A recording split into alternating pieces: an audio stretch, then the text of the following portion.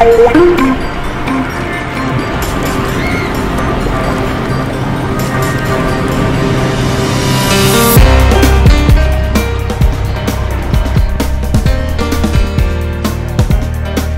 try to get as many kids out as we can every year, and then kids are here for a week at a time. We'll get kids though that come, 3-4 weeks of their summer and spend their time with us. So it's pretty fun. It's a great way to spend our time for sure.